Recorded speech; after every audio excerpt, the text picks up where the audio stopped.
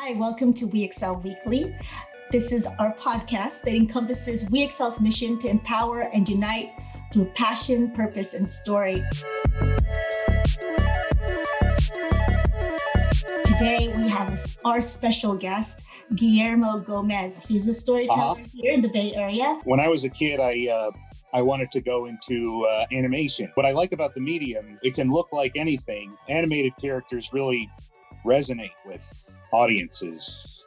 When I was a teenager, I found out that I have something called Asperger's syndrome, and ever since then, I've been learning a lot about it. I always knew I was different somehow, but now I'm able to explain how I'm different. If more people on the spectrum are hired, even if it's a job that might not be their dream job, I think they will still put in 100%.